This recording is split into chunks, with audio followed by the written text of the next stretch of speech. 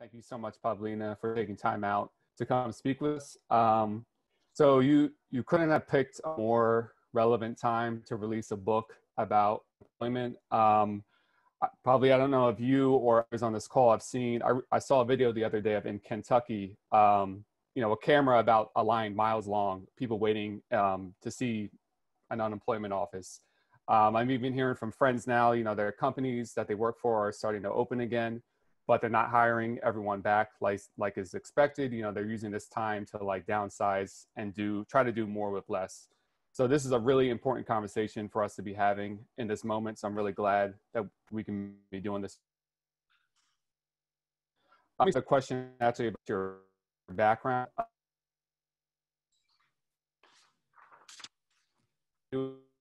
How did you left as an economist, and what got you interested in specifically? Hi, everyone. Thank you so much for having me.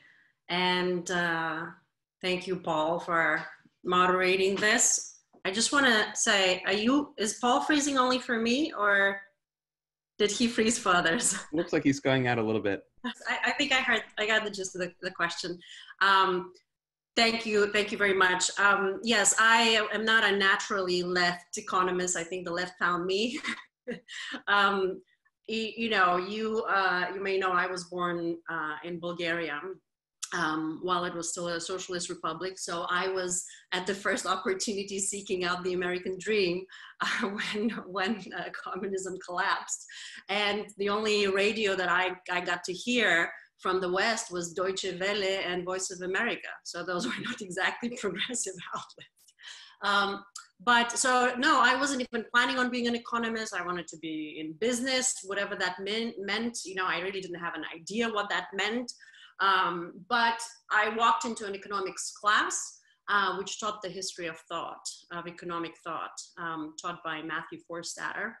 And then very quickly, I realized that what I learned in Econ 100 had little to do with economic reality, and there are very many different thoughts out there. And once you're introduced to that kind of intellectual heritage, you start thinking critically, obviously, about the things that you hear around you. And so that was, Weber and Marx, Schumpeter, Keynes was a big influence. I mean, all of that made me question everything that I had learned in the conventional classes, which was very market-centric, and then question even fundamental assumptions. So how I came to full employment really was as a macro, somebody interested in big picture, macro trends, macro policies, and the very idea that the economy on its own doesn't produce full employment. And that I got primarily from Keynes. But once you start reading about unemployment, then you walk down a path that you can't come back. And you start, I'm still interested obviously in the macro big picture questions, but you start understanding the political economy of unemployment, the micro, the human side of unemployment. And so while at the beginning I was very interested in proposing kind of a technocratic solution to the problem of unemployment from the macro perspective, and that came from my work on MMT and understanding what the state can do using its sovereign spending powers. That eventually became a project that was obviously a human project that economists pretend it's not a human project, right? We kind of depersonify the unemployed, and we really don't humanize them unless we want to kind of blame them for their own lot. So this was how. So I think it was more finding the moral center rather, right, of the work. Right, and I don't think many economists think about the moral center, if I'm being honest.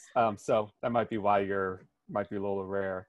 So before getting into your thoughts about how we should tackle unemployment, let's do how do traditional economists look at this? So you talk a lot about in your book this myth of the natural rate of unemployment. So can you go into how did this concept even start? What are its roots, and why do you think this concept is so wrong and off base? And I hope, did I freeze that time? Oh. No, you didn't. Okay. Yeah. So this is really a very important development in economics. Economics teaches us that the market clears. The market will produce full employment. That is what every student gets in Econ 100. And as long as prices and wages are flexible. But of course, we see the reality and we see that unemployment is still with us. And so economists have this concept that there is some natural level of unemployment that will be consistent with a good economy, well-functioning economy. And that concept of the natural unemployment has evolved. But I think it is so deeply ingrained, both in theory, but also in the minds of the layperson. You know, even if you ask somebody, what do you think about unemployment? You know, can we create jobs for everybody? Probably most people say no, you know, and this is just what happens, right? This is just what happens in a market economy. Now, from a theoretical point of view, after World War II, when we understood the ravages of unemployment and that we had to commit to some sort of full employment agenda, even policymakers, even the Fed wouldn't talk about, very few economists would talk about the natural rate of unemployment in earnest. There were a few, Hayek, Friedman, you know, they will insist that, that unemployment somehow was good for the economy, but it took another decade or so for the arrival of this other concept called the NAIRU, or the non-accelerating inflation rate of unemployment, mouthful that basically says there is some golden level of joblessness that is consistent with price stability. And God forbid we go below that level, right? Because if we actually breach that natural level, then we will get inflation. Well, how would that happen? You know, the idea behind this is that, you know, workers might ask for wage demands. They might ask for higher wages, and then employers might have to increase their prices to cover those costs. And so you see, it is in the toolkit, the theoretical toolkit, that unemployment is there as a bulwark against inflation. And that has become a policy guide for economic policy. In other words, when economists think that the NAIRU has gotten too low, unemployment has gotten too low, then they consider that it's time to step on the brakes and slow down economic growth so that we don't get further decreases in unemployment, else we'll get inflation. So that entire framework is empirically dubious, number one. If you've been watching the conversations over the last few months, you will see that even the Fed begrudgingly has admitted that they don't know what this NAIRU level is. And they have also admitted they don't quite fully understand the inflationary mechanisms. So if you don't know what the NAIRU is, if you don't know exactly what causes inflation, then there is no macroeconomic justification to insist on positive level of unemployment for economic stability. So that is kind of the macro question I wanted to really drill into and sort of challenge. As one that needs to be removed from the economic policy toolkit. Because if you notice, we don't do the same for other economic problems. Like if we say there's natural rate of homelessness, right? We don't talk about this. We don't argue for policy purposes that we need to keep 5% of people without shelter, right? You know, we still haven't resolved the problem of homelessness, no doubt, but it's not an intellectual kind of commitment to some sort of positive level of homelessness and unemployment. So I think that's really the history of the profession, and there is not really anymore, to me, theoretical justification in holding on to this. It is a political justification, which means that when we experience mass unemployment, episodes of mass unemployment, and when policy has not been able to reduce the unemployment rate to desired levels, then economists say, well, it was a permanent shock. The NAIRU has increased permanently. It's just a justification for policy failure. And so it has to go for that reason as well. Right. And you have this amazing quote in the book from, I think it was the Federal Reserve chairman saying, you know, we have to make sure unemployment is just right. And so if 10 million people are unemployed, we're supposed to be happy that it's just right, which really just shows how absurd this whole notion is. And so you call the job guarantee the missing piece of the Roosevelt Revolution, or the missing piece of the New Deal. And I think that's a really good way to put it. So can you go through some of the historical examples of jobs programs in the United States and attempts at creating something like full employment, and not even just a New Deal, but even if, I think there were some initiatives in the 70s and 80s that really didn't catch on. Can you kind of just give a brief overview of what, you know, the heights of our attempts at creating full employment? Yeah, if I can just contextualize the job creation experience, because a lot of folks think of the job guarantee as a very radical kind of policy. And there are many reasons which I think it's really not that radical proposition. But just imagine what we did in the 30s, just in a few short years, when we passed minimum wages, when we passed the limits on the working day and working week, when we passed Social Security, when we passed unemployment insurance. I mean, talk about radical transformation. I think the scale of the ambition for today needs to match that. And the job guarantee is a missing piece because, FDR articulated economic rights. You know, he believed that economic insecurity must be eradicated once and for all, not just in the midst of the Great Depression, but permanently. And, you know, he put a blueprint of what those economic rights should be. And the leading one was the right to a remunerative job. Also education, the right to education, to housing, to medical care, food, etc.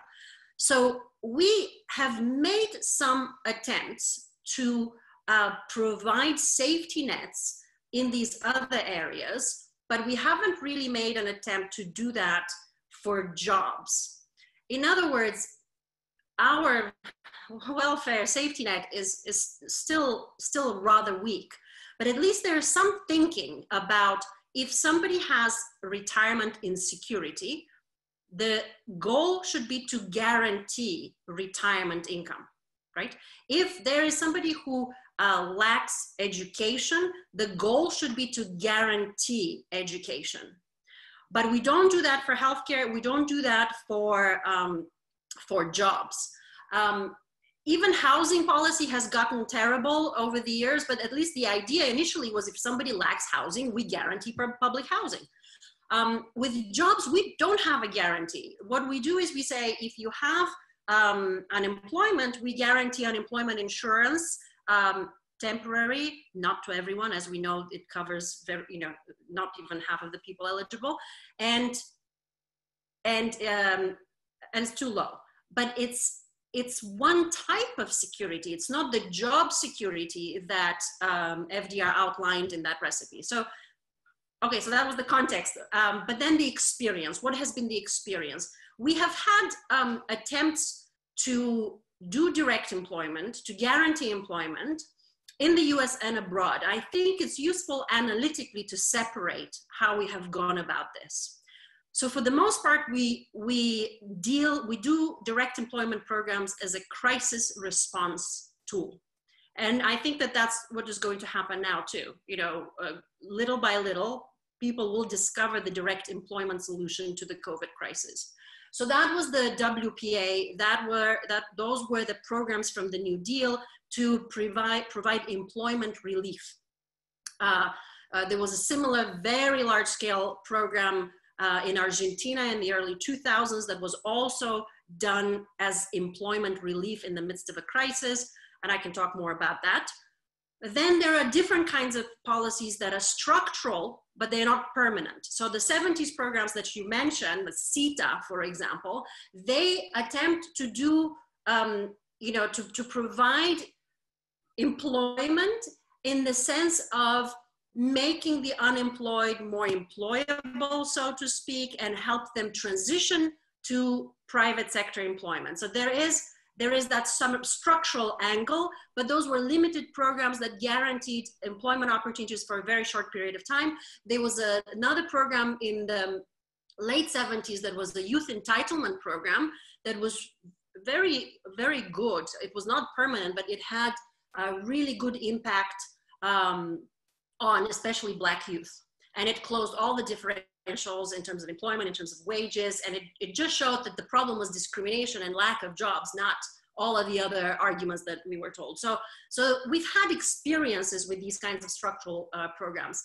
And there's only one program around in the world that is a permanent, that is codified as a legally enforceable right to employment, and that is in India. But that is only rural employment, and again, it's not, it's 100 days of work. But it is a permanent infrastructure that provides employment when needed at all times, in good or bad. I just recently read an article, and I think I tweeted it, about the impact that this program has had in the midst of COVID. It has been probably the only kind of safety net that a lot of people have been able to rely on as they've lost their urban jobs and moved back home into rural areas. So that would be the kind of landscape of job creation programs. And then there are smaller programs that, you know, we can look to for, you know, for lessons.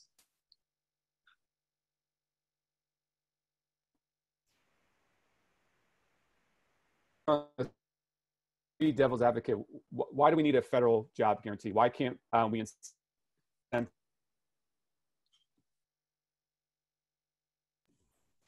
Oh, it looks like you're cutting out again. Probably comes back to life. Why do we need the federal government? Why should it be the federal government and not the private sector that can produce full employment? Okay, yeah, I mean, okay, so there are Sorry, I'm cutting out again. Yeah. All right, so there are several reasons. The first one is a macroeconomic reason. We understand that the private sector on its own just doesn't produce jobs for all. And so that the job guarantee is really a commitment to providing job opportunities to anyone who wants one. The private mechanism, for many theoretical and other reasons we can go into, just doesn't create enough employment opportunities, not the least because of the profit motive.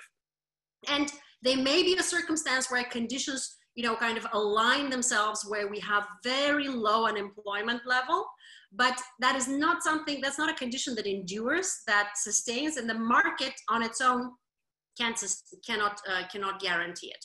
The other thing is that private firms don't like to hire the unemployed.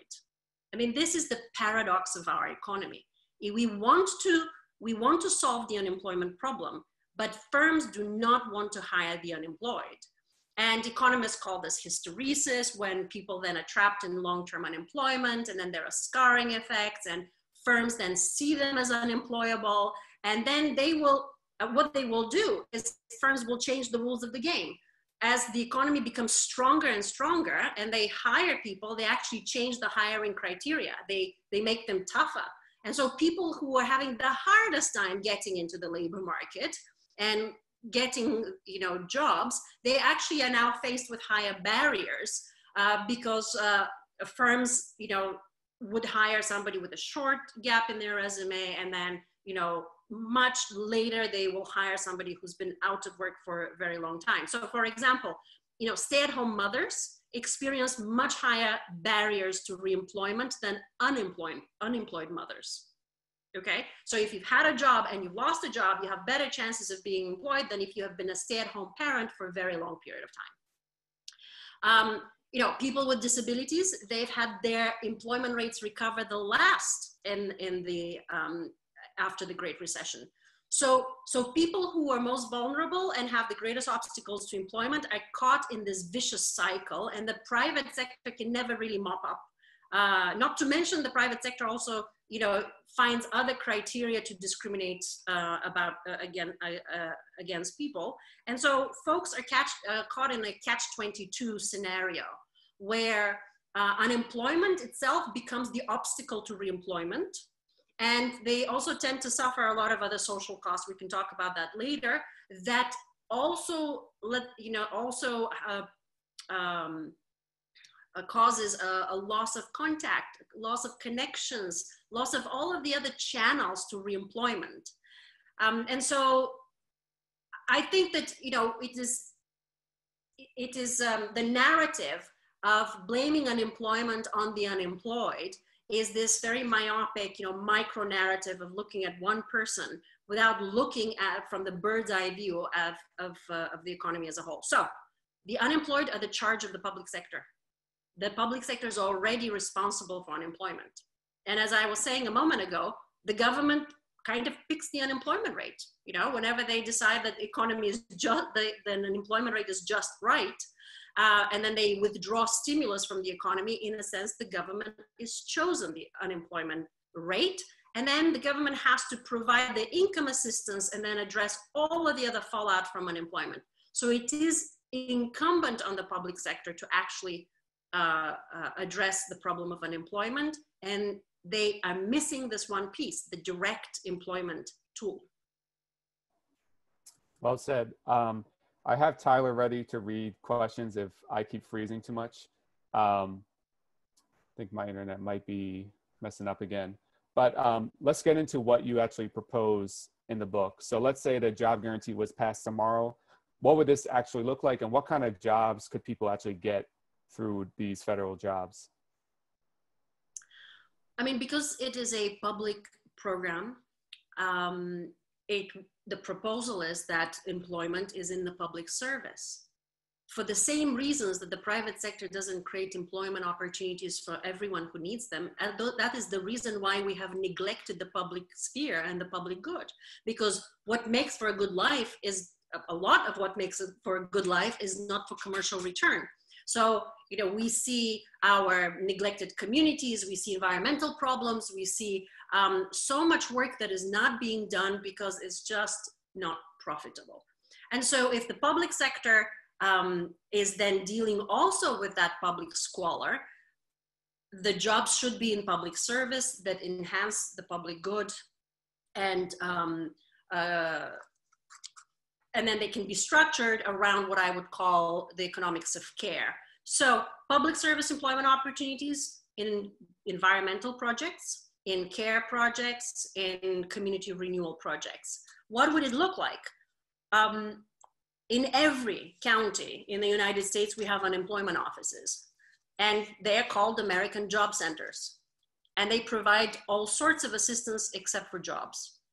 And so the proposal is to convert them into genuine employment offices. You can go into the unemployment office, get unemployment insurance, get help with the resume, get trained for an interview for a job that isn't there. Now, what if we had a mechanism by which these become the jobs banks, and we solicit proposals from the bottom up, from the community, for the kind of work that the community needs to get done, and these are they are then listed in the unemployment offices for folks who are coming and looking for work. Now, it is a federally funded program for a number of reasons. A guarantee can really only be guaranteed by the federal government as a genuine guarantee, but they're locally administered. And so they could be a different mechanism for implementation, but municipalities, localities, local groups can propose projects for environmental care, as I said, renewal, for addressing the needs of the elderly, of young children, after school activities, cleanup, I mean, you name it, you know. So it's really a public service program that, that is managed from the ground up. Great, and you cite a simulation, like a study about what the effects of a job guarantee really would be on inflation and GDP. Can you kind of summarize what that simulation found? Like, would this actually lead to higher inflation? No, not at all. So we did a simulation with colleagues at the Levy Economics Institute. I'm just going to give you the high scenario, because we did those more than a year ago when unemployment was pretty low. And we wanted at that time to model the most ambitious program. So we were doing that when unemployment was very low. And we still said, what if we employed 15 million people in this jobs program? Since we're so close to full employment, will that create inflationary effect? So what we found, and we used a pretty standard, by standard, I mean well-performing macroeconomic model, because you can't trust all standard models. So what we found is that, you know, if we were to hire 15.4 million people, then the GDP will increase by almost $600 billion. And that's a considerable chunk, a bump up in the permanent growth rate. Then we found that private sector employment increases permanently up between 3 and 4 million jobs.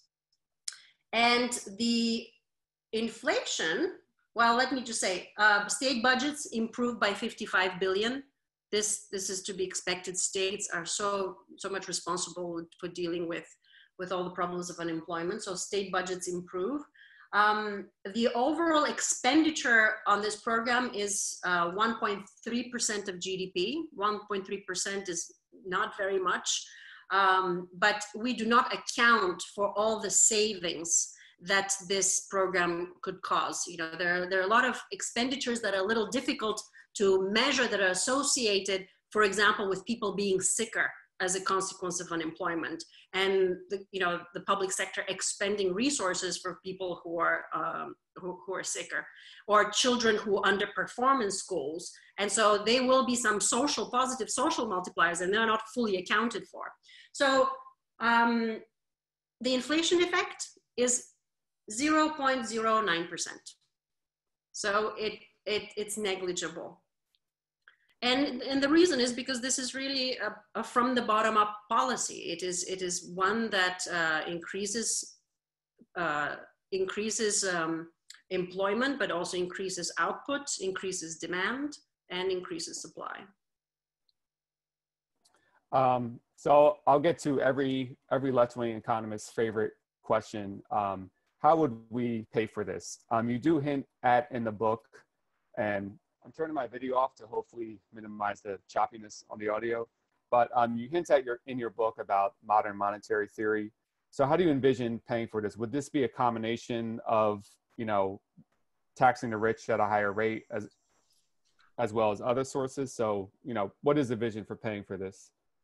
Okay, well, I mean, how to pay for is not anymore a question. As I think everybody's realizing, how to pay for is an objection. So whenever you hear how to pay for, you have to just say no.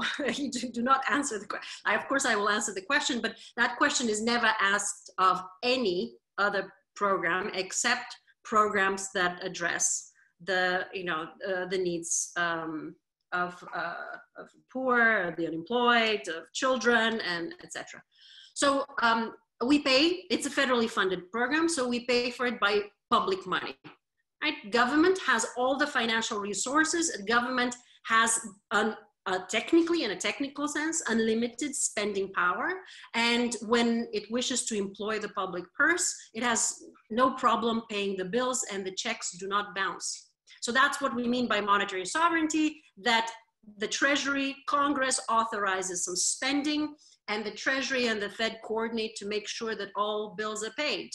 And that's the unique privilege of the government sector that we independently do not have, or states do not have, because they're not monetarily sovereign. They don't have these institutions, these funding institutions.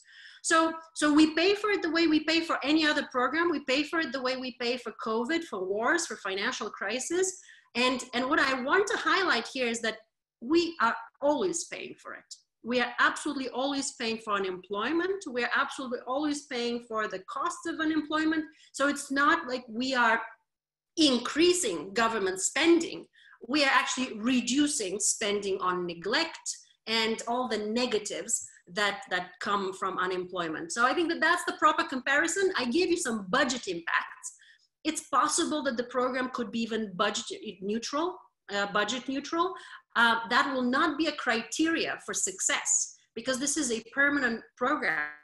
When you have COVID, the government expenditure necessarily has to increase to pay for as many jobs as necessary to recover from a COVID-like crisis. And then when the economy recovers, then expenditure shrinks. So it's important to understand this aspect of public spending, that it is always counter-cyclical. It's just that in this case, the proposal is that we do this by supporting good employment and community renewal and the public purpose.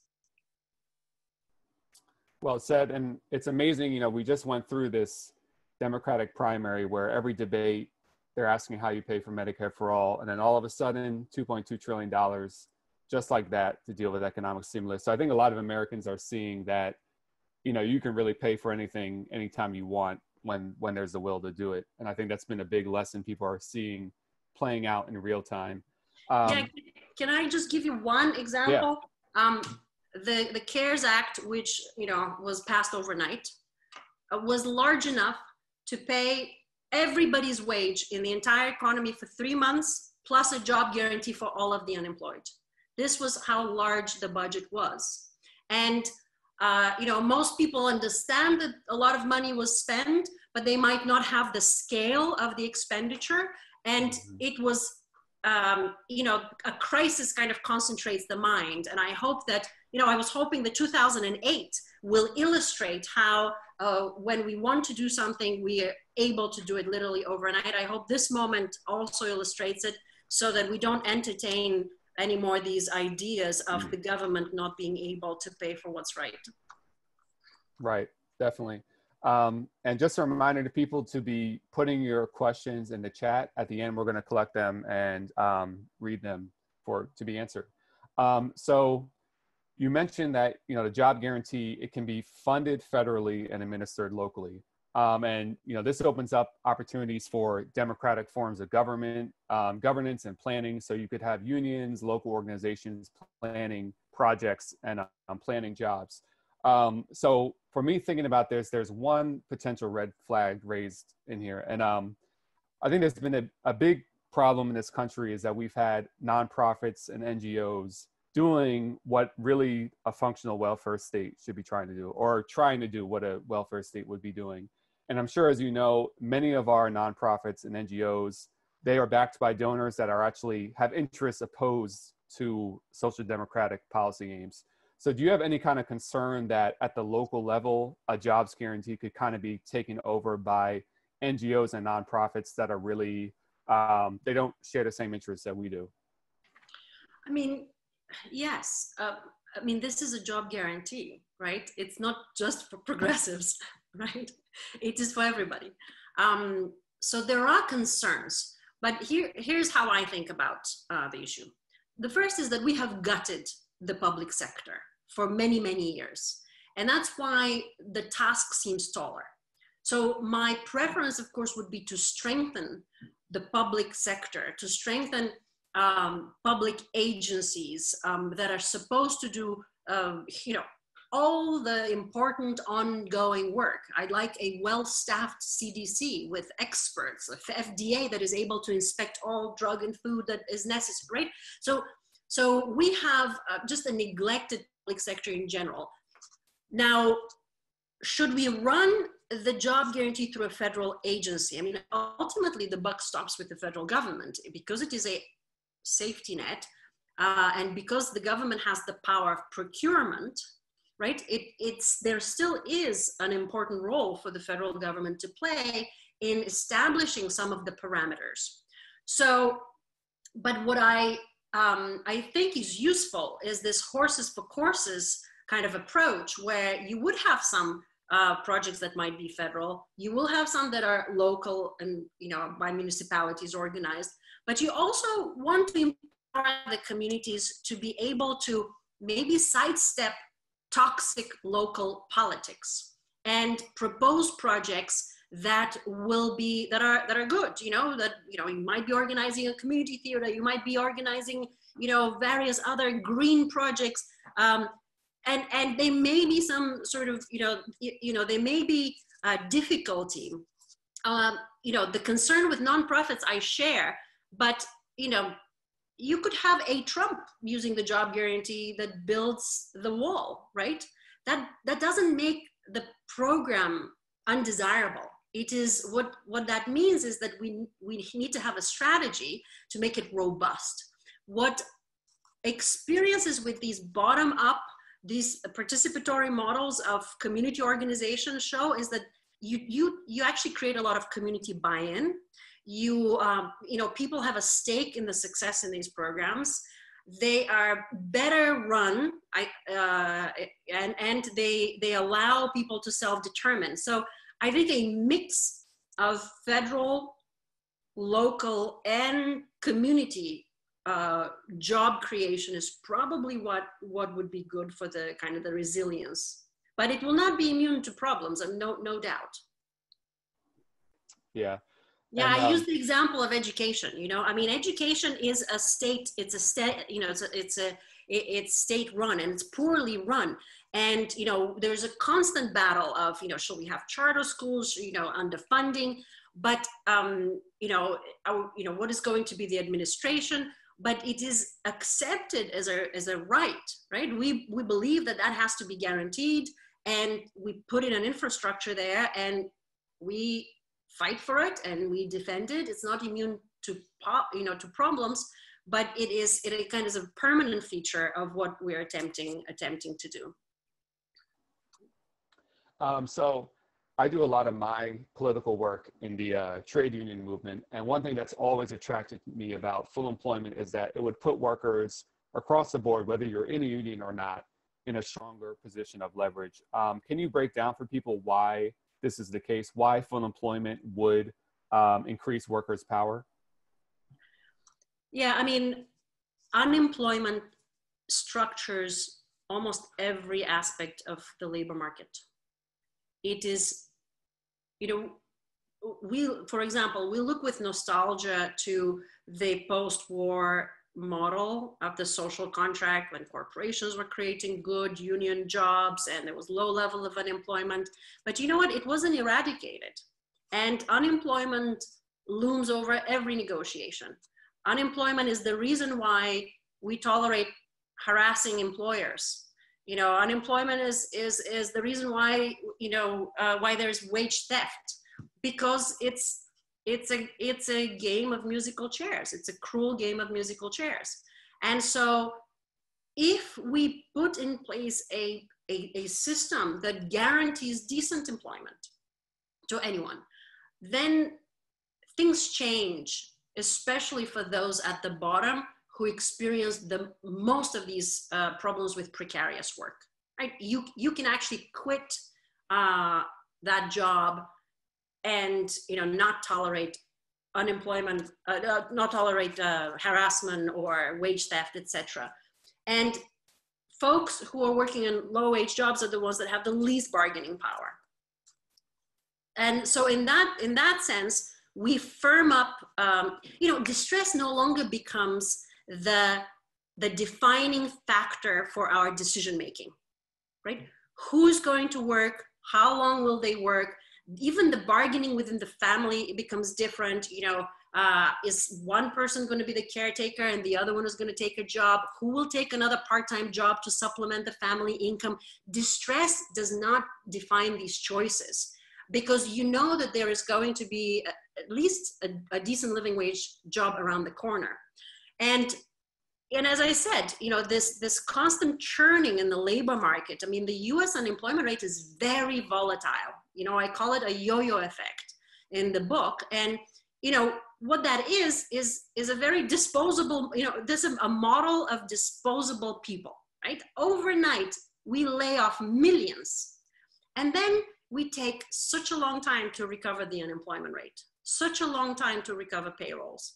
That is a kind of model that, you know, thinks of workers as obviously as disposable. Now, if you have a safety net like this, first you guarantee the minimum wage floor, because it doesn't matter what kind of laws you have, minimum wage laws you have. If you cannot secure a minimum wage job, your wage is zero, right? So first we secure that. Second, if that is also accompanied with a wage benefit package, it exerts pressure on companies to match that. You might leave that private sector job if you have Medicare that is provided through the job guarantee and childcare and paid leave. So there is a bubble up effect where private sector has to match some of these conditions. Now, we know that, you know, the private sector can match these conditions. You know, they will kick and scream, but, you know, Amazon was shamed last year into raising their wages to $15 an hour, and they did it overnight. So you know, we will hear, I think, you know, lots of objections to the detrimental effect this might have on the private sector, but we are hoping to really drive a stake at that precarious employment situation for folks at the bottom. Like, we want to, you know, it's a feature of the program to make sure that people don't have the privilege of paying poverty wages, right? That's what unemployment is. The defense of unemployment is the defense to allow companies to pay poverty wages. Yeah, and if Jeff Bezos is on his way to being the first trillionaire, I have a hard time believing Amazon can't pay living wages. And I got to say that, you know, it does worry me post-COVID, if we're going to be sitting at 10% unemployment, the kind of desperation workers will be feeling, and it's going to be, you know, a hard climate in terms of organized labor to really start raising standards with a high unemployment rate. So that's a really important point. So let's talk a little bit about the Green New Deal. This job guarantee is a very important component of the Green New Deal, and you really emphasize in your book a lot of the work that we could be doing is environmental kinds of work. But you make an important distinction between two types of job guarantees within the Green New Deal. Can you explain the two different types of job guarantees? Yes. So the way to understand the two guarantees is to understand how the job guarantee is different from the Green New Deal. The job guarantee is employment safety net, and it's there at all times that firms up the minimum wage benefit floor we'd like to secure for the economy as a whole. The Green New Deal is an industrial strategy, right? That's a plan for transformation. And a lot of the green movements were not terribly successful because they were not able to articulate how they will deal with the displacement effect, right? The job displacement effect. If you lose your fossil fuel job, you know, are you sure that you will get one in the green economy? That's what the job guarantee does. That is that safety net and that promise that there will be something that ensures a transition. But the Green New Deal, because it's an industrial strategy, it actually has three guarantees. The first one is that we will need all manner of work, skill, and experience to put in place the industrial strategy. So those will be highly paid, unionized jobs. It will be some sort of a combination of private and public investment. As I said, all manner of expertise and skill. So it's a guarantee that these will be good jobs in the industrial plan. There's a second guarantee where people who have suffered the health consequences, for example, of the fossil fuel, the extractive economy, miners, right? They will be guaranteed the option of early retirement. So there is actually an income guarantee there for them of early retirement with commensurate pay. And then the third guarantee is the safety net, which is the job guarantee. And I propose in the book that they are actually two separate pieces of legislation, because if the Green New Deal is implemented and it is successful in transforming the economy and accomplishes what it aims to do, stabilizes emissions, right, and temperatures, then should we retire the job guarantee? Does it mean that we're not going to need the job guarantee? And the argument is that so long as we still have an economy that goes through cyclical fluctuations, then as long as that economy still has cyclical fluctuations, then we will still need to have an employment safety net.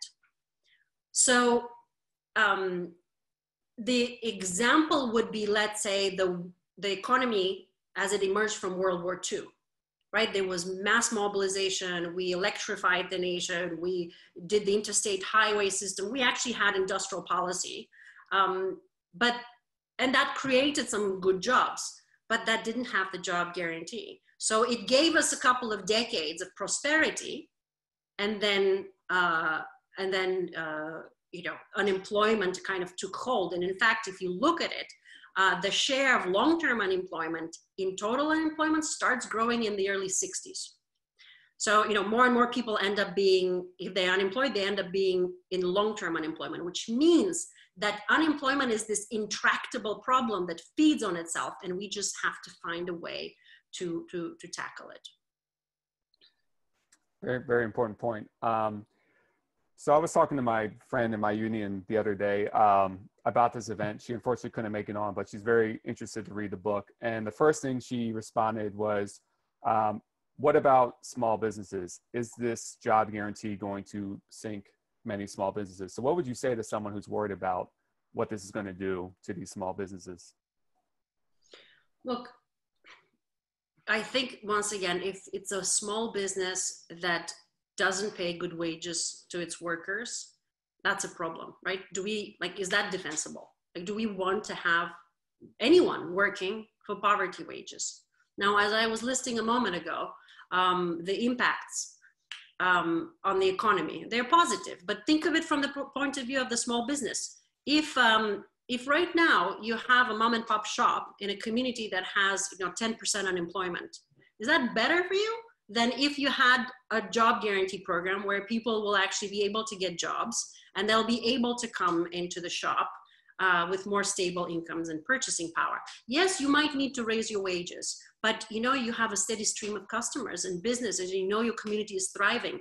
And so there are positive effects. So I tend to think that this is a bit of a red herring, the small businesses, because the anxiety is natural. I completely can appreciate the anxiety, but it's often used as kind of as an excuse not to encourage firms to pay good wages to their workers.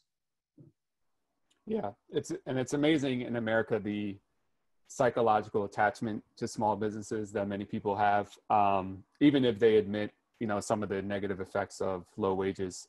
But I think that's a really good response to people. So let's turn to, so universal basic income has become much more popular than it was just a year or two ago. I don't think we have any Yang Gang people on this call, possibly, but Andrew Yang has made this much more popular in our discourse. Can you explain why UBI without a job guarantee is still not sufficient for addressing the problem? I know you're not against UBI, but you're saying without a job guarantee, it's going to be too limited. Can you explain that? Well, I think the first thing I should say is that it really depends what we mean when we say UBI.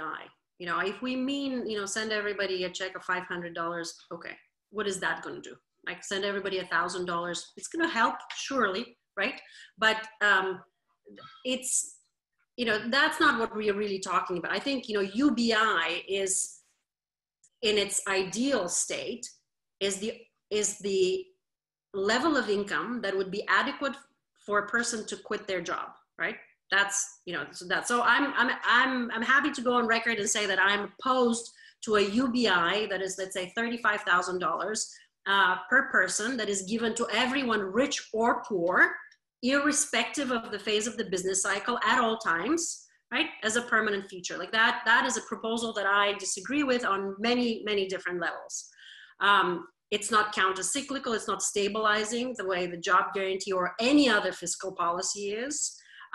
It actually might exacerbate inequality. If Donald Trump is able to put the $35,000 in their retirement portfolio, what is going to happen to other people? They'll consume it, pay their debt, their student debt, right? It's not exactly empowering and structure shattering, right? It doesn't change the power relationships in and of itself. And there is the argument that UBI can allow you to opt out of bad jobs. And I'm very sympathetic to this argument. But the issue is, can you opt into a good job? And only the job guarantee can ensure that. So I feel that we have a lot of commonalities with the UBI camp, where we find that the precarity is our big concern of jobs. And we do not want people to stay in abusive, with abusive employers, for example. But what we know is, even from the UBI experiments, that people, even when they fare better with the cash assistance, they still need employment. And they still face a market that doesn't guarantee employment.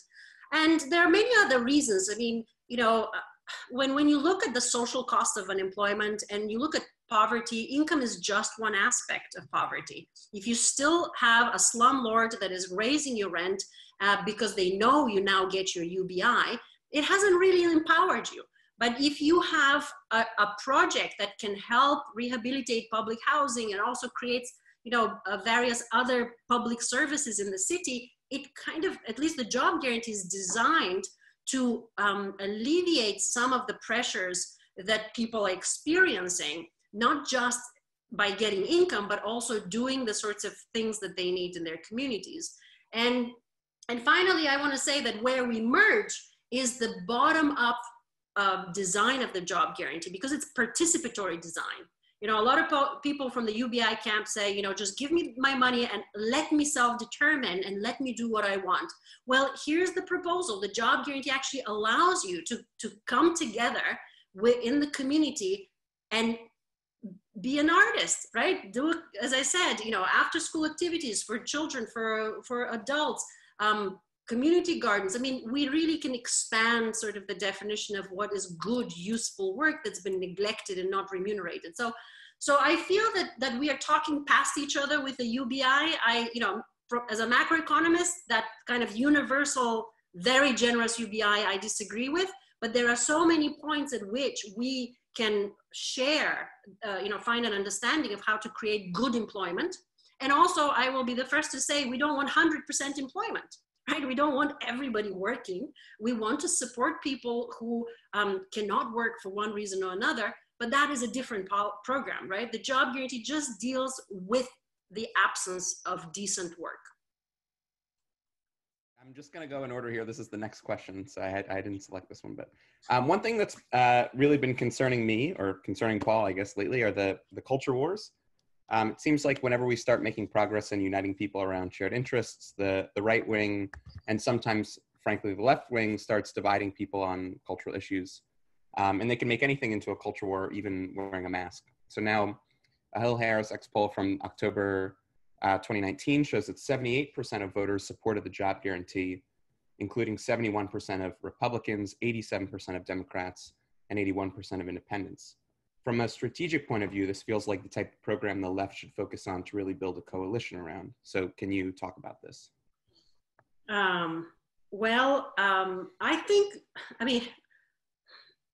Jobs really shouldn't be a partisan issue. I'm sure they can be made a partisan issue, but when you poll the job guarantee against other government programs, this one seems to beat them consistently and gets a lot of support. And now the job guarantee has been in the public discourse for a couple of years, and even people who are not familiar with the program, they seem sympathetic.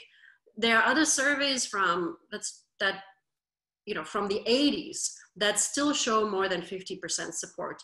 So I think it's because employment is such an important aspect of our life, and it's not just the American ethos of work. This has been polled in other countries as well. Even in the UK, a recent poll showed 71% support. So jobs are popular. Now, we have not coalesced around jobs, and I think it's important for us to start organizing around this idea, because the idea is out there for the taking, right? It's, anyone can implement a direct employment program. The question is, what will we do? As I was saying a moment ago, are we going to be building walls, or are we going to be improving communities in our lives? And I think that especially in the midst of crisis, as we were discussing, the idea is being mainstreamed quite quickly. Now, maybe it's not exactly mainstreamed the way I talk about it as a permanent feature, but the idea that the government should directly employ the unemployed, it's being mainstreamed very, very quickly. And we could end up with one of those one-off emergency policy measures that will have here and there some infrastructure projects, some other direct employment programs, and it might help us emerge out of this crisis. But if it's not permanent, it's not going to create jobs for all, and we're going to settle at some sort of positive level of unemployment again, reproducing this, this Groundhog Day, cycle. And so I think it's important that, we are re-envisioning what that direct employment should be and how it can become a feature of the policy toolkit, the way we once committed to social security, to minimum wages, and think bigger and bolder.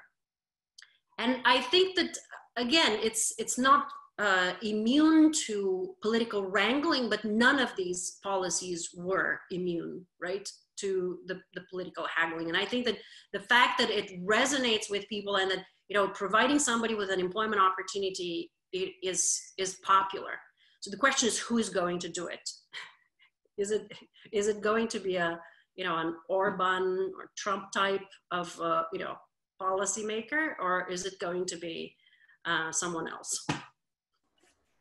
I'm back on, Pavlina. Very sorry about that. But I caught your last point, and I mean, some of us on the left have been saying, in a way, thank God people like Trump don't really have an industrial policy, because I mean, the Nazis had a version of an industrial policy, and they were able to, in their, of course, demented way, start addressing the problem of unemployment. So it's a really big problem. If the left can't start tackling these issues, then, I mean, who knows who might be in a worse way. Look, the right has absolutely no problem directly employing the unemployed if that serves the purpose. I think that, just like the issue with the budget, right? Despite all the pretense of, fiscal responsibility, the right has absolutely no problem neglecting all the rules, the pay-go rules, and running as high deficit as necessary. And I think, we need to stop dilly-dallying, because, the left and the progressives are coming up with a whole lot of policies, and they're good policies, better automatic stabilizers, let's strengthen unemployment insurance, let's do this and that. Great. But, they all rely on unemployment as a stabilizer. Unless you have the job guarantee, you need to justify why this package relies still on the existence of unemployment as a perennial feature of our economy. And I think, that the progressive left needs to kind of push really much bolder, rather than strengthen these old, even if they were a little more progressive, policy ideas from the immediate post-war era. Yeah, great point. And I've been saying a lot lately, I mean, there's a reason FDR was our most popular president and kept getting reelected. I mean, there was a bold answer for a time that demanded, really bold policies, and now really is that time. And I just want to go back just for a second to UBI, and just one point I wanted to make and get your thoughts on this also. And sorry if you may have kind of already addressed this when I got kicked out. The other thing that concerns me about UBI is, I think on the left, we should be worried when billionaires from the tech industry are also pushing this. And I believe people like Milton Friedman have pushed it in the past. So, and if there is going to be a coalition around an issue, if those people are in the coalition, it's not going to look like what we want it to look like. And you'll notice, I mean, they might be for UBI. You'll never see them being for full employment, because they know what that means for addressing the power dynamics. I don't know if you have anything else to say on that. Yeah, no, I completely agree. I've said that this could be a Trojan horse, and the reason why is, the right knows exactly what it's doing with UBI. Like Charles Murray, very articulately, very cleanly has said, look, you're going to get your $10,000 grant. You don't need any of the other welfare states. Scrap the welfare state, freedom. So, but you see, the welfare state, as bad as it is, it's a patchwork of hard-fought specific policies to deal very concrete issues. If I give you $10,000 and $30,000 and I get rid of Social Security and I get rid of, education subsidies and I get rid of, it's not freedom. This idea that income is freedom is really, I think we have to be very, very careful about that. Now, so we know what the right wants to do, but I am probably more concerned about the left support for UBI, because there is a subtle consensus with a market ideology there, that as long as I get income, then I can self-determine. I can go and the market will provide me with what I need. Well, we know that the market doesn't provide affordable childcare and housing for people who have money today. If we give more people more money, will the market provide all of those things that we lack? So there has to be really a deeper theory of production, of markets, of power, of property rights, all of that, right? That it is a very it's a very alluring solution, but I think it's a false promise that it can somehow help us out of these difficult problems that require some very specific fights. So yes, I agree. Great point. So I think I'm going to do one final question of my own before opening it up to questions from people in the audience in the chat. So I'll end with a question that's probably an unfair question, but the Federal Reserve has actually admitted that we might be looking at 10% unemployment in the long term or the medium to long term. And obviously you can't predict the future, but assuming that we're not going to get a job guarantee anytime soon, sadly, what do you think the economic picture is going to look like in the medium, in the next year or two? We've had, even before the pandemic, economists were actually signaling there are some problems in the economy. And, the Trump campaign team right now is saying, once we get past COVID, the economy is going to be coming roaring back. It's going to be great. What do you kind of predict in the next year or two? Okay, I used to be a forecaster in the 90s. I've left the forecasting days behind me, but there are a couple of ways this can go. One would be, throwing, everything at the wall from the conventional toolkit. More loans, more tax cuts, more subsidies, contract here, contract there. It's going to be, pouring water in a very leaky bucket. And it's not going to kickstart the economy in a substantive way. It might do some, it might produce some recovery, a little bit of growth, jobless growth. So if it took us, 11 years to recover from the unemployment rates after the great financial crisis, to bring unemployment down to pre-crisis levels, like how long is it going to take now? I think it's going to be a very long time. And that will create an enormous amount of pain and suffering and more precarious employment conditions for the few that have their jobs, more Uberization. And so it's just going to get worse, more inequality, no doubt. Now, I think because the idea of direct employment is being mainstreamed quickly, I think that whoever is in office is probably going to do something like that, some infrastructure projects. It's not quite clear how big, how bold, how, and what kind, right? We can have a lot more drilling and we could have a lot more extraction. And as I said, border walls, or we could, try to do some, fire prevention, some, deal with floods in the Midwest, do some green work, all of that. Now, what I probably worry about the most is the Nairu coming back with a vengeance. That whichever way we go about this, we're still going to have high unemployment rates, and they might come down faster than expected, but they will not go down to 3.5%, which to me even that is unacceptable, right?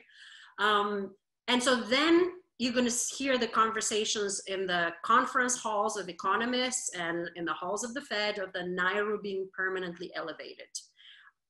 Even though the Nairu was kind of, as I was saying, the Fed was begrudgingly giving up the Nairu in the natural unemployment rate back in February. I think that can come back and say, well, listen, it's just structural unemployment. There's not much we could do about this. And that is, my biggest hope, at least with this book, is just to reject that idea that there is really nothing we could do about it. So I don't have much by way of optimism to offer, except to say that so many people have expressed interest in this idea. And And whatever change happens doesn't really come from the top, right? It happens from people who write novels about it, people who talk about it through arts, people who talk about it in forums like this. It's through the culture creators. We're talking about culture. You know, there is also sort of a positive culture creation process that happens outside the, you know, the field of economics. So I'm hoping that happens quickly, so that there can be more pressure exerted on policymakers. But you know, the goal, I don't think we should shy away, and we should be satisfied with some jobs projects. I think, you know, we have to finish some unfinished business. Economic rights need to be part of the way we articulate a vision going forward. It cannot be just another Band-Aid. Yeah, and I think one point of optimism for me, this happening right after the Sanders campaign, I think the good thing is that he really, I think, elevated people's standards of what the federal government can do. And I think you know, even Medicare for All, since he's dropped out of the race in COVID, support has just gone even further, because people are kind of seeing in real time what happens when you tie healthcare to employment. So I think, you know, I think I agree with you. For the long term, these ideas really have a basis to gain more and more traction. Yeah, I mean, go ahead. the FDR revolution happened in 2 years, but it took about 2 decades of organizing, right, and activism and coalition building. Yeah, well said. Okay, great. So I'm going to go now to some questions in the chat. Again, keep putting them in. We may not have a chance to get to every single one, but I'm going to try to get to as many as possible. So one from Carissa, and this is, you know, this has come up a lot actually during Bernie Sanders' run twice, and I think in the current climate it's coming up again. So there's been an argument against universal programs as people look at the New Deal and say, you know, it discriminated against African Americans. It did not provide the benefits equally. It did not fully address disparity. And they kind of implying that contemporary universal programs would do the same thing. They don't really get at disparities, whether it's by race or by gender or whatever it may be. So can you kind of speak to this concern and explain why a federal universal program like a job guarantee would be the best way to address the specific needs of different demographics and communities? Okay, I mean, so the New Deal definitely had problems, but I think even that we have to look with a more critical eye, that not all jobs projects discriminated. Some did, and housing policy was segregated. So there were definite problems, but the New Deal also did quite a bit for the Black community, for farmers, impoverished farmers, you know, for women, etc. But it speaks to the fact that when programs are not universal, we still are playing the game of musical chair. Who's deserving? Who should get a job? You know, let them demonstrate.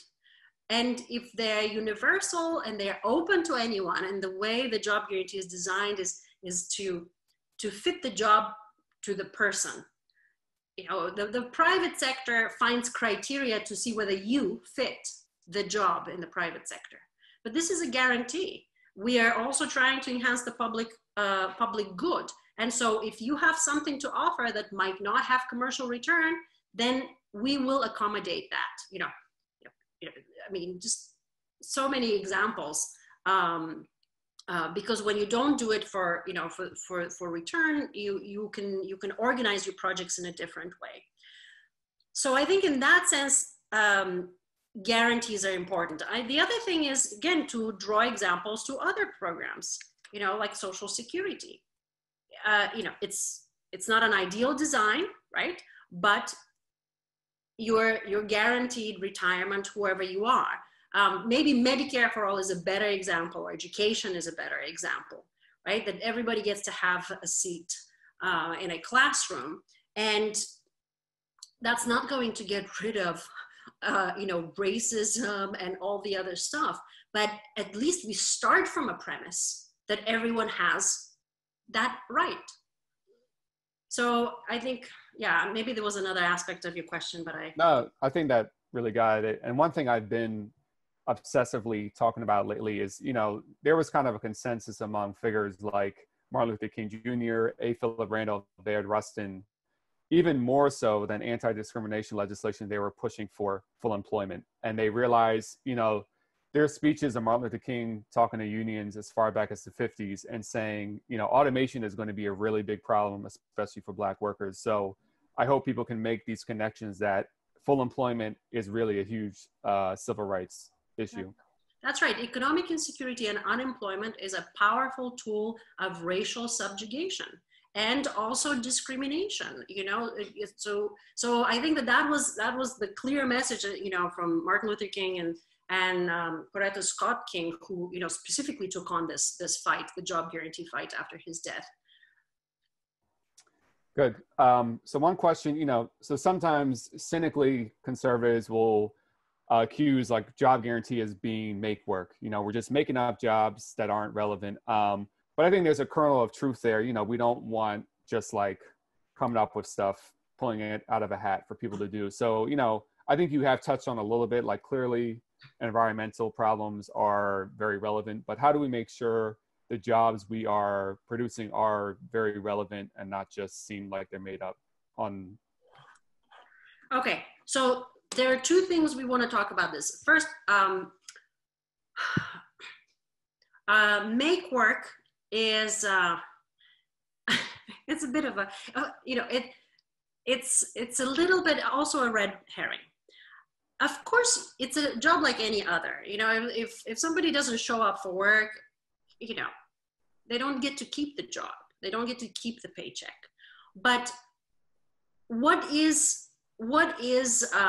how do we determine what's make work? If we have elderly companionship, right? Somebody can easily tell you, well, that's just make work. You know, they're just lazy folks that are just pretending to be holding somebody's hand, right? But does it mean that we don't need elder care? Like, do we not have a problem with isolation in nursing homes? Of course we do. And so, like any other thing, of course, we want to make sure that, you know, these are useful jobs. And, you know, I think procurement is one way of doing it. You know, the community, the self-organization mechanism. You know, the proverbial example of digging a hole and, you know, painting rocks, I don't really know what that is. Like, you know, it's just such a hypothetical, right? So, but, you know, what worries me more is when people say that the arts are not productive, because they are not productive in the narrow economic sense, right? But we understand that they're extremely, you know, that, you know, so much of what our life, you know, makes our life good is the kind of work that has to be done. It's care work. And that is a big philosophical question, because care work is the majority of work that we do. We clothe ourselves, we entertain ourselves, we feed ourselves, we protect ourselves. It's care. And we have somehow figured out, you know, to do a lot of this stuff through the market mechanism, but so much of it is not done. Environmental work, you know, childcare and all of that. So definitely it requires, you know, some rebalancing of how we understand work, the importance of work, you know, what is meaningful work. And the other thing that I want to say is that, you know, what's make work? I mean, being unemployed is make work, right? You know, sending applications to get unemployment insurance, you know, applying for jobs that are not there. That's make work. Yep, well put.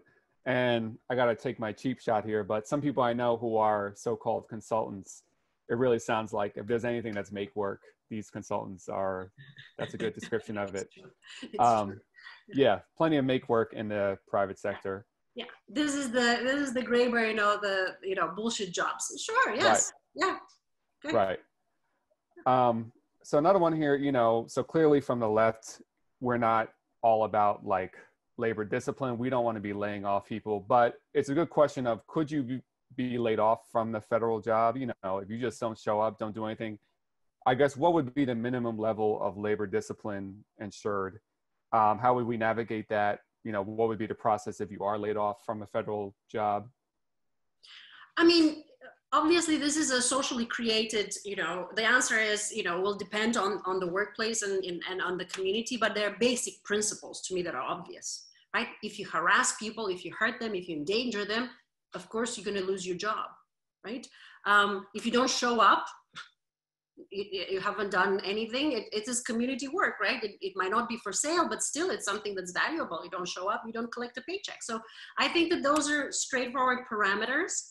The way I think of the job guarantee is a little bit like public libraries. It's a guarantee. You can always walk into a library, right? If you are ripping up books and, being, disruptive, then you're escorted out, right? Do you lose your privilege to walk into a library again? No, you don't, and maybe there are issues, maybe you have, difficulties holding on to it. You want a job, but you have issues that prevent you. Maybe it's lack of transportation. Maybe it's lack of childcare. Maybe it's substance abuse. Again, the job guarantee is not a panacea, but it is situated within a broader kind of set of concerns. And the idea is because the job guarantee addresses the public good, maybe some of these, programs that prevent people from holding on to a job can be put in place through the job guarantee to help them be successful. But, what's considered now good work that I think will be socially constructed, right? And because it's not for commercial return, there will be other criteria for success, have we actually cleaned up the toxic site, right? Have we actually, fixed, planted the trees that we said we will plant, right? Right. Let me go to one here. So about higher education. So many people pursue higher education as a means of achieving a livable, guaranteed job. So with a job guarantee, what impact do you foresee it having on higher ed institutions, students, and their debt, if any? Yeah, I mean, again, a lot of people go to school, obviously for the, for the need, for the promise of a job, but also some of these loan programs have been a kind of unemployment insurance. If you notice the explosion in student loans that happened during 2008, a lot of it happened through go back to school, right, during the crisis. And it's a complicated, there are a lot more reasons why, loans shot through the roof. But you don't want education to be an unemployment insurance policy if the jobs, again, are not there. And so you also don't want, again, to make these decisions under duress, right? You want to go to school when you can, you want to, when it's time in the field that you think you wish, right, to work in. And, we can certainly, because the job guarantee has a training component, you could see very easily how you can combine employment with apprenticeship, with some more vocational training, with various credentialing programs and enhancements to help people transition to other employment opportunities. So it's really that transition critical piece that, if you're going to be educated, at a minimum, you're going to have a stepping stone, and, then you can move on.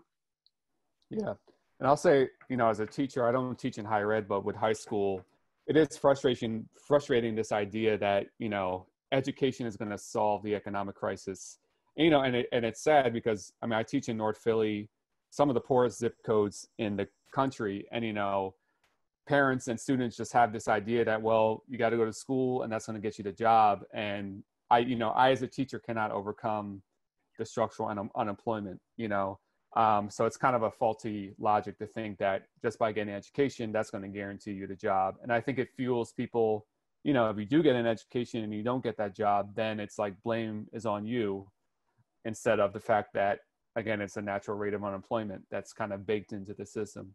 Yeah, and this is, really important work by Sandy Darity and Derek Hamilton that, especially for African Americans, higher education does not translate into higher income. So they don't reap the educational return. So it's, I think that the economic model very much relies on get trained, get the right kind of training. It was coding, now it's coding, right? Before it was something else. And again, unless we solve the musical chair problem, you will never be able to train people precisely for the jobs that are there. training takes a long time. And the best returns to education come from 20 years of education. They don't come from 2, right? They come from early education to, primary. So that is the kind of investment we are looking for, a long-term investment.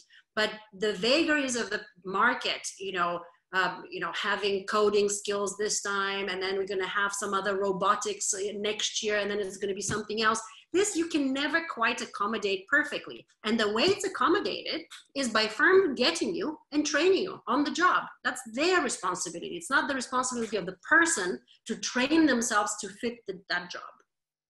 Yep. And if I had $1 for every principal I've heard talk about coding, I would not even need a job. So one interesting question here, and I think this gets at a broader philosophical debate. And again, you may have addressed it a little bit in UBI, so I'm sorry if I missed that part. But, traditionally in the 20th century, the left, in a way, was kind of glorified work and the worker.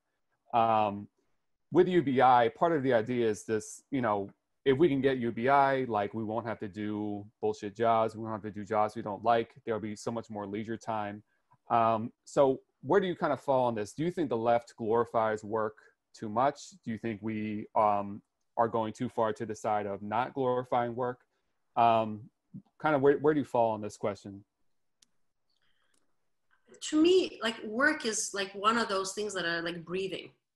I think what people have trouble with is how paid work is structured, right? That's the difficulty. But the way I see the system, any system, is that it takes work. Everything takes work. And it's how that work is structured. In this particular, system, we have paid work that is precarious and undemocratic, okay? And so the job guarantee is just one piece of reform that attempts to democratize work and empower us in working places and give us more tools for self-determination, etc. And that, we need to do things. And as I was saying a moment ago, a lot of those things are care things, it's care work. And so I don't believe that there is a spontaneous mechanism where if we got basic income, we're all going to suddenly band together and provide the healthcare we need. I don't believe in that kind of organization. I think that,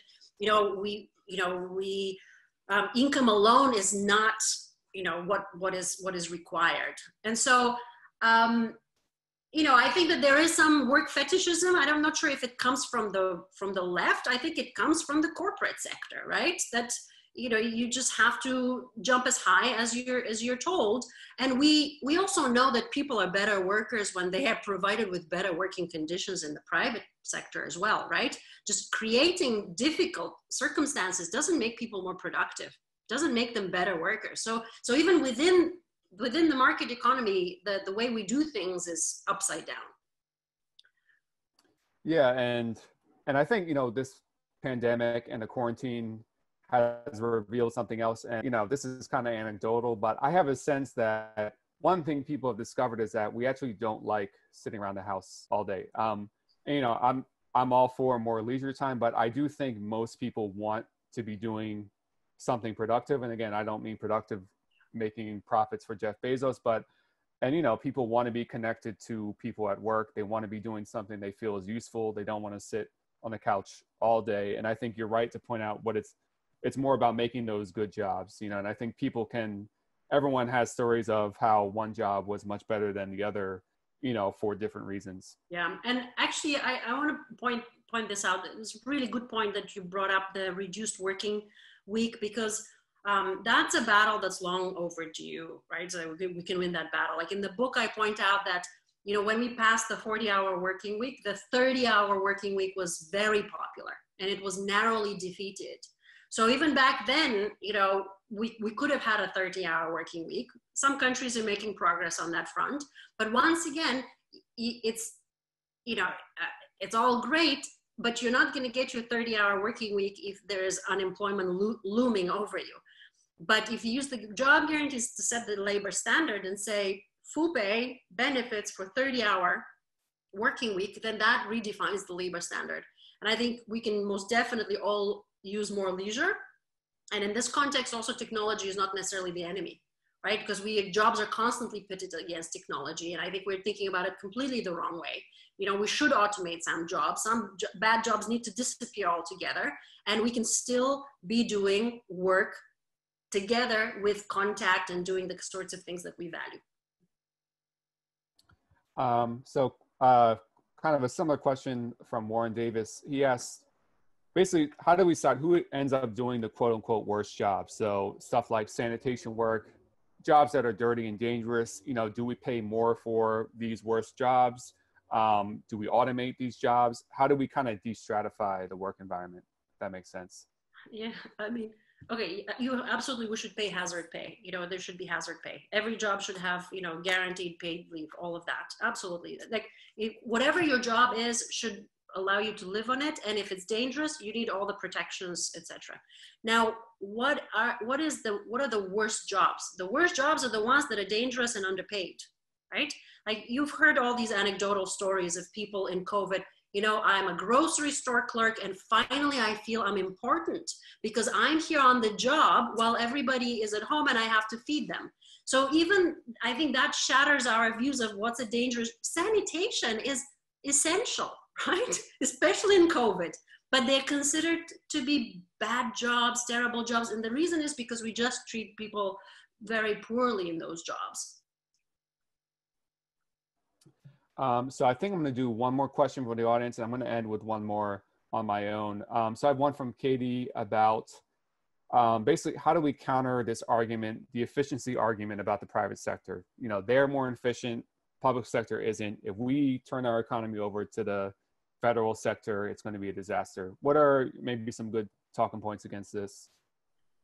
So several things to point out. If the private sector was so efficient, you know, why do we have pollution and why do we have, you know, terrible water systems, you know, for cities that are managed by private companies, right? So you can provide examples. You know, there are certain things that cannot be provided for commercial return because you need redundancy. There are some aspects of life that you cannot have the lowest cost production model for those. When you fly an aircraft, you want redundancy. You don't want the cheapest aircraft and the most lean production. You want to have multiple systems to protect you.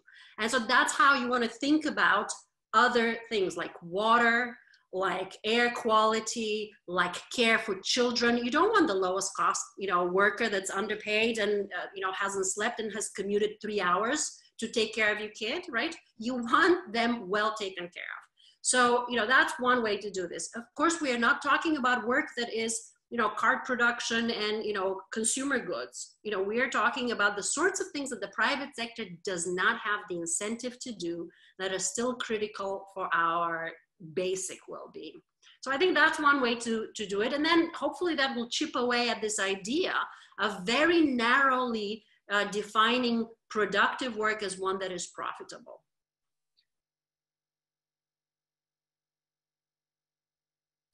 I think you've convinced me. I think people are convinced. You know, my internet might be going a little crazy again, but so going forward, what is the best way?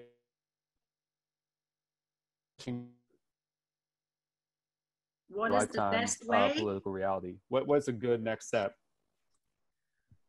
I mean, I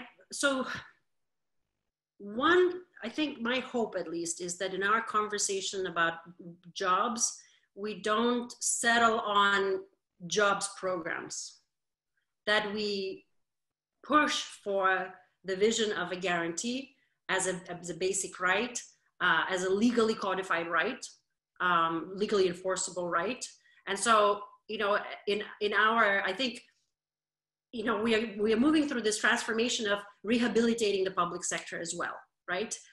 You know, hopefully the pendulum is swinging a little bit from the Reagan Revolution, and we are not, it hasn't swung, you know, it's a bit of a slow process.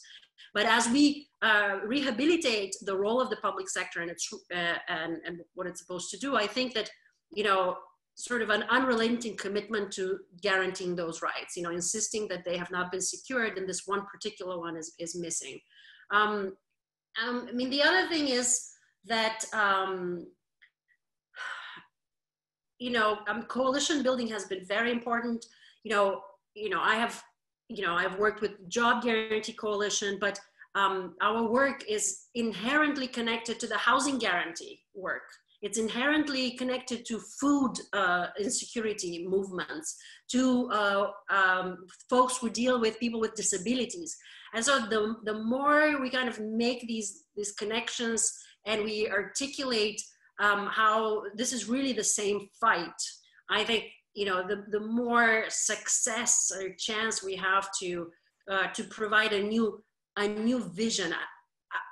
What I would just hate to miss is this teachable moment. Obviously 2008 was a teachable moment. This is a teachable, it's going to be even more pressing, and that we don't concede to well-meaning but kind of inadequate policies from the old progressive era, that we need to re-envision what the next progressive era is. Very well said. And I hope they start bringing you on like CNN and MSNBC more, or even Fox News. We really need to get this out to a mainstream audience, because like the poll said, I guarantee if you're a Republican, just like Republicans wouldn't like us taking away Social Security, I guarantee you they can identify with wanting good quality jobs. So Pavlina, thank you so much for joining us. This was a really great discussion, and I think we're going to be talking about this idea for a long time to come.